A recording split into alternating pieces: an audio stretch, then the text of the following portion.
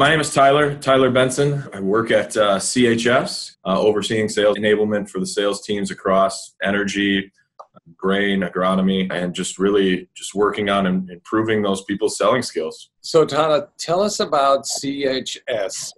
It is a hidden gem. So explain what the company does. It really is. CHS is a Fortune 100 agribusiness company that's in the United States, just helping farmers grow their operations. We're integrated in energy, grain, and foods in 19 different countries, I believe, today, with over 13,000 employees. And how many people are in sales? It's in the thousands. We have salespeople in every division that we have. You were in sales enablement. Can you describe your role and your business function? Sales enablement, our function is to help our sales professionals develop across the sales process, really providing them with tools and insight to grow their business, their book of business, but also grow our owner's book of business. At CHS, we're cooperative. So our customers own us, own our company. And it's unique that way. So as we help our own business grow, we are also helping put money in our customers' pockets, which is ultimately what we want to achieve. You are also working with the sales board, the creative action selling. Yes. And I learned that you were using this for your energy division. Can you tell us about it? Yeah, so we've been working with the sales board for a long time. We've been working with the sales board for 10 years. More than that now, but it's a 10-year plus relationship. It's all started in our energy division with what we had at 130 salespeople.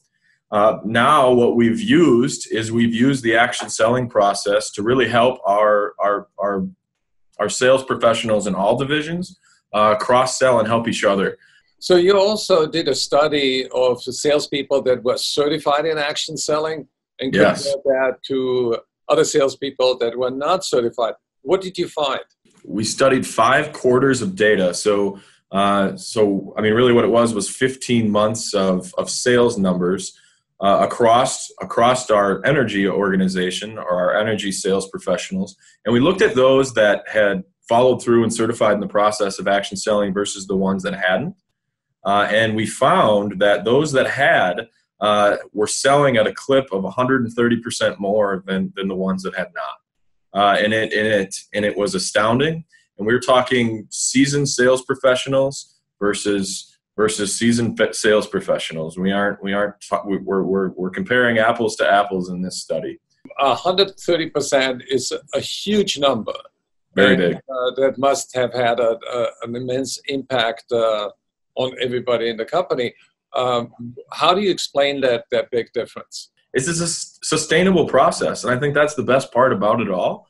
It provides a logical communication between the buyer and the seller, and really helps them get to the point of an overall solution. And our salespeople are more effective because they have a targeted approach to their conversations with their customers, and they know exactly why they're there. How would you describe that process? I'm really curious on what makes this different than the sales processes that you had before. What makes action selling unique and what makes it great is it's completely complementary to anything else that a sales professional has ever learned in their career.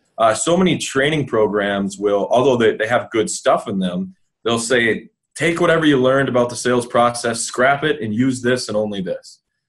So action selling doesn't do that. It's completely complementary. It has its great framework for the 5 buying decisions and the acts of the sale to follow. It's got a great roadmap, but it also says that if you've learned some other things as a sales professional, sometimes we're training people that have been in sales for 20 years, right? And they know how to do it. So we're saying you can work some of those other skills that you've learned right into this process, and I think that is one of the most unique things about it, and why it works so well. I'm curious about the 5 steps of that process. Well, so we got the 5 buying decisions, right? So it's the salesperson, knowing that you cannot sell anything in your own company You cannot sell any of your products without selling yourself. And then we have the company itself. That is the second buying decision that a buyer is going to make. Then we have the product, or the solution is what I should say. It's not just the product. You're selling solutions more than you're selling products today. Then the price itself. Have you built up enough value in the price to be able to justify if it's higher? And at our company, we're higher most of the time. We pride ourselves on being high quality, not low price. And then the last decision is the time to buy. Are we in the right sequence with the customer in their time frame? Now, the 9 acts of the sale are what push those decisions forward. So we have Act 1, commitment objective. We have 2, building a good rapport and people skills. We have Act 3, asking the best questions. Act 4, agree on the needs. Act 5, sell the company. Act 6, sell the solution or the product. Act 7, gain commitment. Act 8, confirm the sale. And then Act 9 is replay your call, which is study the game film. Look at what you did well, what you could change, and what you could build on moving forward. So that's the process. That's awesome. I like number 9. Watch the game film and get involved in an ongoing quest for improvement, because that kind of education is the passport for the future.